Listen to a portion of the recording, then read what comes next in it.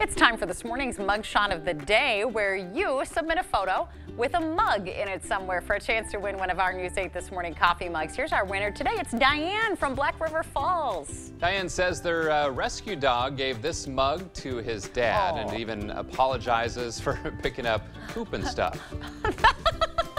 You know? Hey. Thanks, Dad. Thanks for picking up all the poop and stuff. I love it.